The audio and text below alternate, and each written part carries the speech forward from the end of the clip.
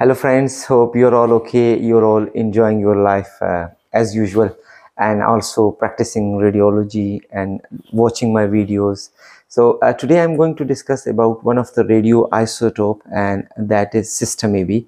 In simply it is called as 99 technetium MIBI scan. So normally we use that MIBI scan. MIBI scan is used for the cardiac abnormalities and also for the parathyroid hormones, for the parathyroid glands abnormality. So this short video will include regarding 99 technetium Sestamibi radio pharmaceutical. So let's start watching these images.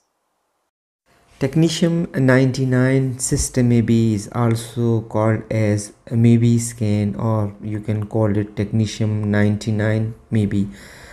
Indication for this scanning is if there is a recurrent hypercalcemia following previous parathyroid surgery.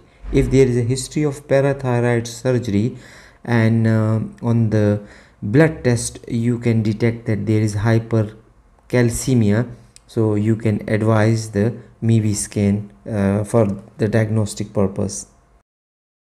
MIBI also localizes in myocardium, especially in mitochondria rich tumors proportional to regional blood flows, or if there is cellular metabolic activity.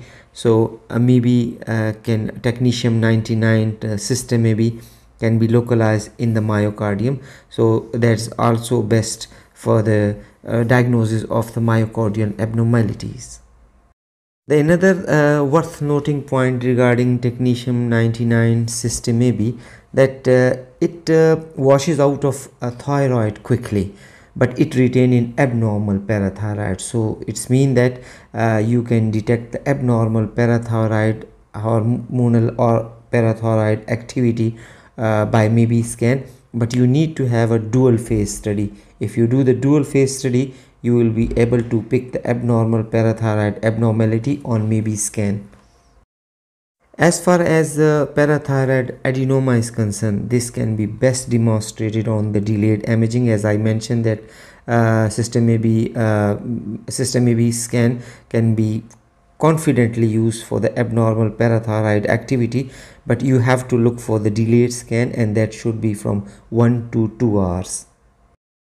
Besides its importance with respect to myocardium and parathyroid, there are two other areas where this Sestamibi scan can also be used. That would be multiple myeloma and also breast cancer.